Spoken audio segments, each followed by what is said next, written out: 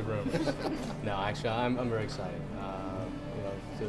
To be able to continue to build what we've been working so hard on the last 4 years, to be able to continue to move forward, hopefully much beyond 3 years.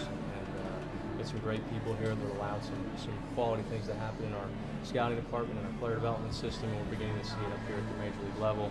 The impact that Clint and his staff have made, the resources that Bob's given us in the draft, and the support that Bob's given us, and then the guidance and support that Frank's given us. We're on the right path. Maybe not moving as quickly as everybody would have liked, and we understand that. We've got a lot of work left to do, but there's a lot of good things going on, and excited to be able to continue that.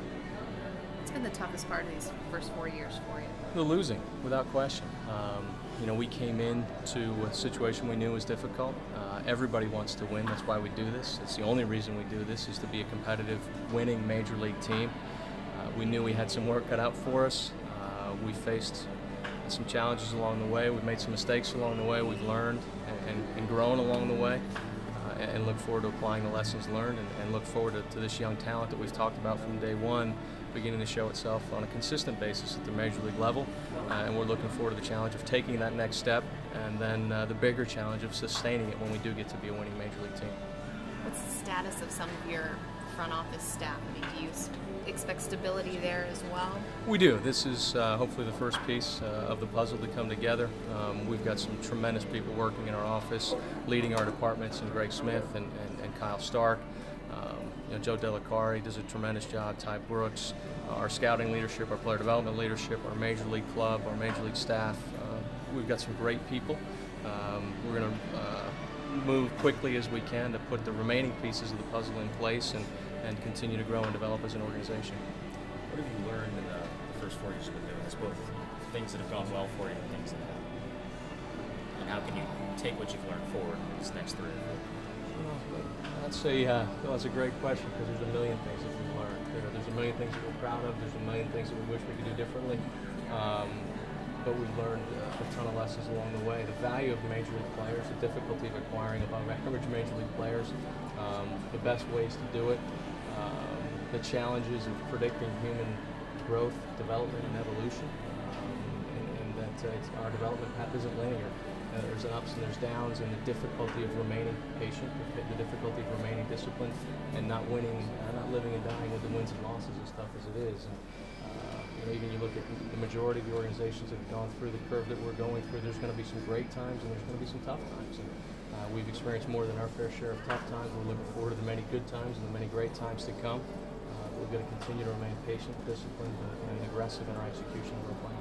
You guys hung in real well for 2/3 of the season this year, and kind of faded. How close do you think you are to being able to take that into September and maybe eventually October? Well, our expectation is to play better baseball for 6 months next year, and we talk continually about the process. We focus on the process, and if we do that effectively and efficiently, the results will take care of themselves. And we showed ourselves that we can do some very good things for about 4 months. Now we've got to figure out how to do it for 6.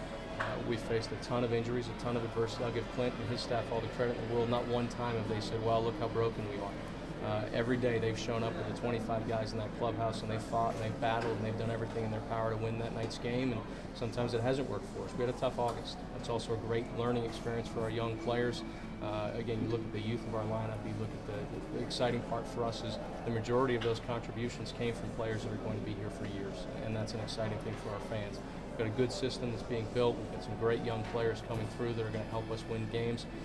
Looking forward to having a better off-season as a front office, and looking to supplement this group as best we can. But as our guys mature and learn and develop, and you look around the league and the center of the lineup production, the middle of the lineup production, the top of the rotation, the back end of the bullpen, almost everybody has older players than we have. We're not always going to have 6+, 7+, 8+ in all those spots. We're always going to have young players. That's the nature of our market. But to rely on almost all young players, it is a challenge, and that's where we've got to block that balance. We've got to find a way to continue to help our young players grow and develop, and help them become more consistent, and then supplement as best we can on the outside, but continue to steal a Clintism and coach them up at the big league level, continue to remain consistent and cohesive from the bottom to the top in our system and how we do things and what types of players we want to acquire, and then figure out how to have them play really well here in Pittsburgh so we win games.